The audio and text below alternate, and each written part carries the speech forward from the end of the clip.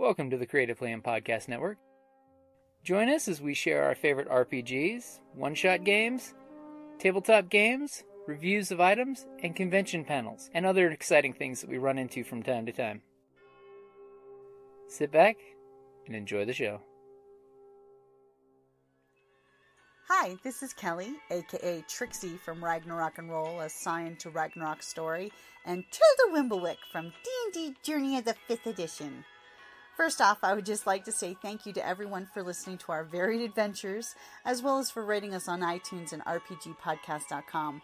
If you haven't rated us yet, we would greatly appreciate it if you could. And if you're looking for more ways to support our efforts, we are now on Patreon, a great site where you can help us continue making more podcasts, as well as some special surprises for our patrons. If you can, please look us up at www.patreon.com/cppn. Every little bit helps. And again, thank you for listening. Yeah, now I can see everyone. Very. Oh, all right. So, can you all hear me? Yes. Right, good. I would like to introduce our dear fellow steampunk, dear friend, remarkable author, scientist about town. Thank you. Just a dapper gentleman. And as I say, this is tonight. It is the pajama party, but I work at night, so this is my nightwear. Perfect. Yes. So David Lee Summers is the author of this wonderful series of books that we're very fond of. The Clockwork Legion series, of which the latest one, number 4, Owl Riders, is now out. So exciting. We will be definitely reading it next year for book club. Just so you know. At David's schedule, so he can come visit with us. Yay. So, David, is there anything else you'd like to share before we have you read? Well, the only other thing I will share is that I am also, and now, like many other artists around, I have a Patreon page. And if you join up with my Patreon for merely $1 a month, you can read the end of my Space Cowboys epic, Firebrand's Legacy, which is in the process of doing the last few chapters right now. You can read it before everyone. If you join up as a patron, you will get a free copy of the book. So that, or well, $1 or a couple of dollars digital copy of the book. That's lovely. So it is. So I encourage you, if you go to my website, davidleesummers.com, and click on this book cover, it will take you right to the link to go to the Patreon site. Fantastic. Thank you, David. I'm going to sit out of your way. David's going to read a little something for us. There are still chairs available. One in the corner there. Over there. Right, and there's some room in the cozier room, so you don't have to stand unless you want to. There we go. So I thought tonight, with our wonderful setting in a haunted hotel, I would read a little bit of a spooky tale. This one comes from a new anthology that just came out this year called Afterpunk, Steampowered Tales of the Afterlife. And I am in it alongside folks like Jody Lynn Nye. Danielle Ackley-McPhail has a story in here. It was kickstarted, was a wonderful success. This story was, in fact, one of the stretch goal stories. So it was not originally in the anthology until it was supported at a high enough level to get in, and then Danielle made me write this in short order. So this is a little different from my normal universe, but I thought this might be a nice introduction to characters for people. It is called The Sun Worshipper. Danielle Stanton had a rapport with the dead. She couldn't explain it, and she didn't necessarily want it, but she could feel spirits and channel their voices. When Professor Augustus Harriman invited her to a mummy unwrapping party, she couldn't resist. She had known many wealthy people around London had acquired mummies from Egyptian expeditions and hosted unwrappings. She so wanted to go to one. Much as the spirits frightened Dinella, they also fascinated her. She had never encountered a spirit as ancient as that belonging to a long-dead Egyptian pharaoh. She wondered how long they lingered and what secrets they could impart. She followed Harriman's butler, Talbot, down the hallway to the parlor. She had never met the professor before and wondered what possessed him to invite her. Nevertheless, a thrill of excitement fluttered through her and lightened her steps. Talbot announced her, and Danielle bristled as she realized the parlor was filled with scientists, all of whom had slandered her at one time or another. Near the punch bowl stood Martin Mitchell, a chemist with slicked-back hair, who once said spirit voices that spoke during her seances were made by an accomplice behind a curtain. At the buffet, toad-like Nigel Hodgson chatted with Desmond Llewellyn, who once said she used wires to lift tables. Ornithologist Maurice Swift caught her eye, then dared snort a laugh as his eye shot away.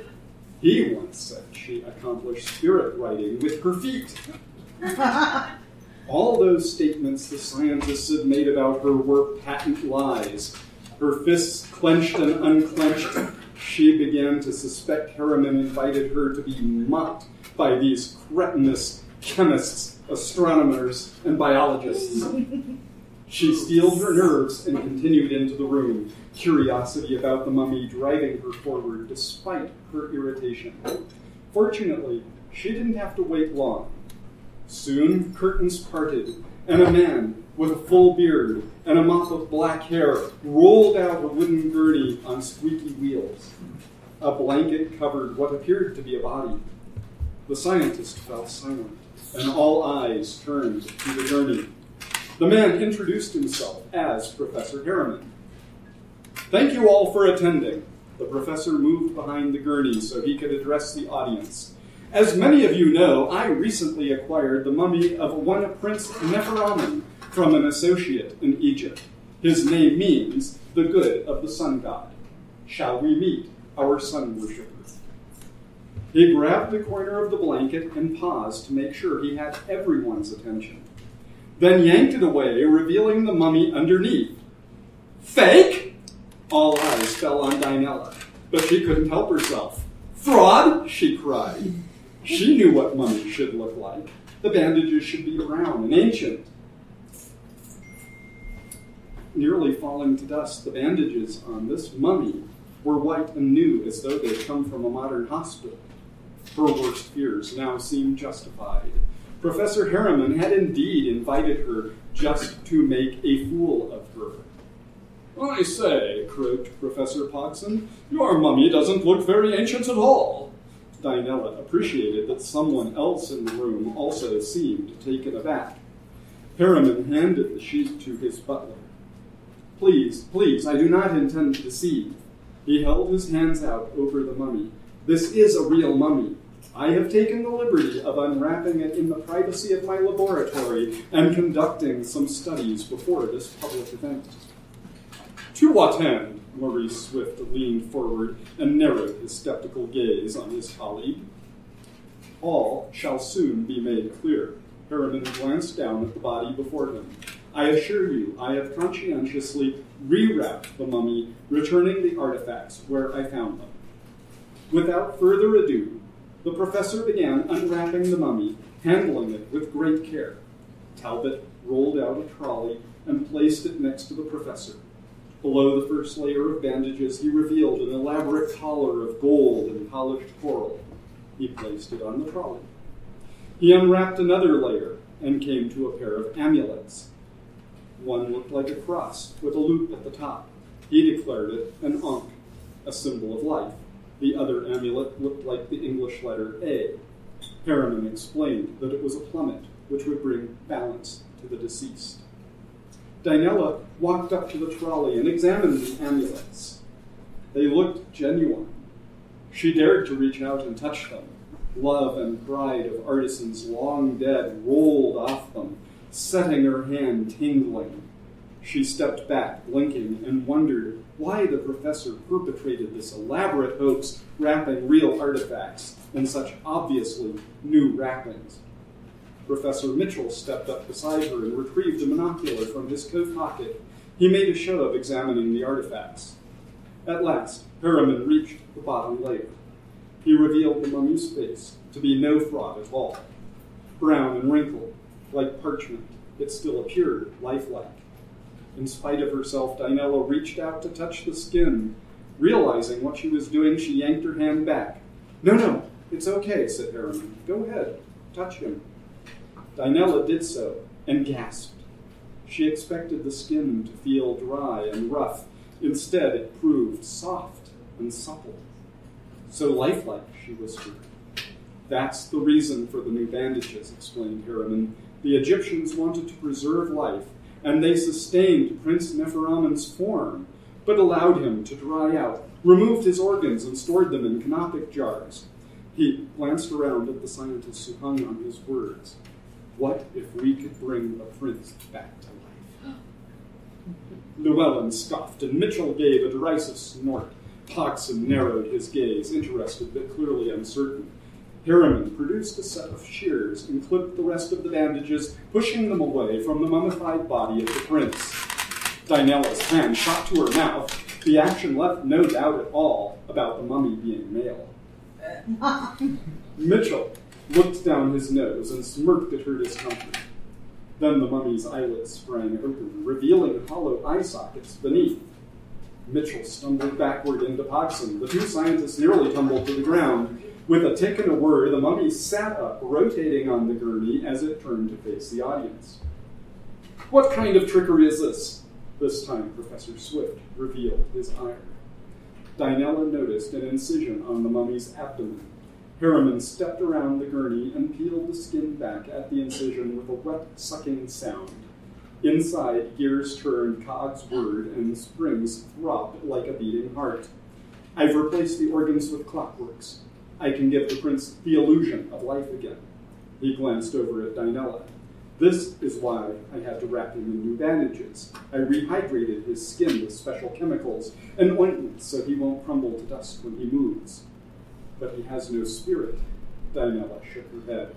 I feel no life from this thing. Harriman nodded. That's where you come in.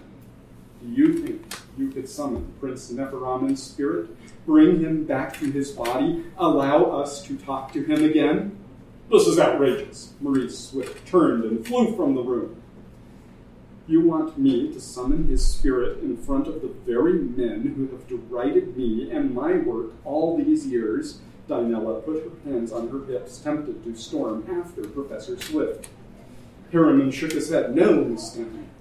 I will only invite those to stay who will keep an open mind. He cast meaningful glances at Hodgson, Llewellyn, and Mitchell. Mitchell shook his head, tucked his monocular back in his jacket, and with a derisive snort, followed Swift from the room. Llewellyn clasped his hands together and bowed his head.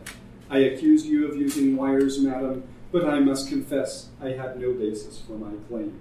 Science is the process of learning, and if you're willing to let me sit in on a seance where you attempt to resurrect the good prince's spirit, I'm willing to retract my hasty words.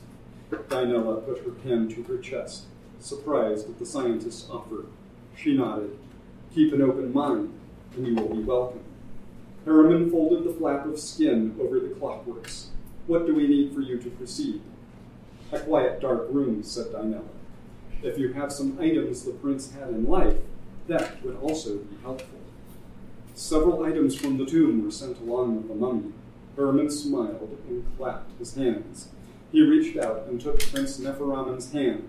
Please enjoy the refreshments we have laid out. I'll prepare the room and summon you shortly. He led the mummy, ticking and clicking, into the other room. Dinella found herself glued to the ghastly sight, not really wanting to see the hip bones protruding above the mummy's sunken buttocks, but intrigued by the view nonetheless. That's the midpoint of the story. You can read the rest. Beautiful.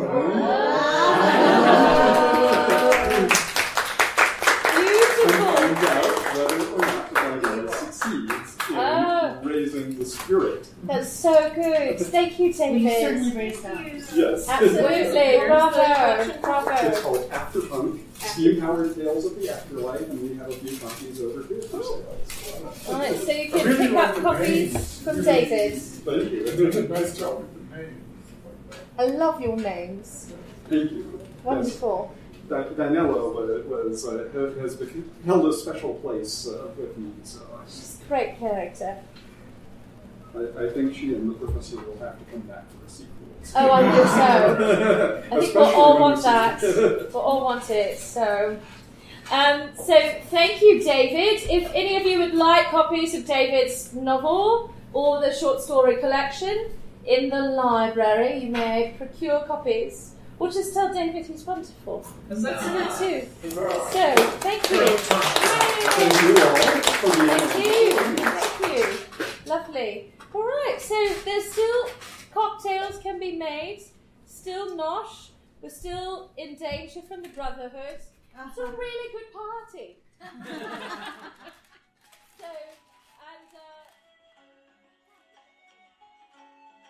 Thank you for listening to the Creative Play and Podcast Network. And feel free to enjoy our other shows, such as D&D Journey of the 5th Edition and Scion Ragnarok and Roll, a Scion hero to Ragnarok story. Thank you for listening.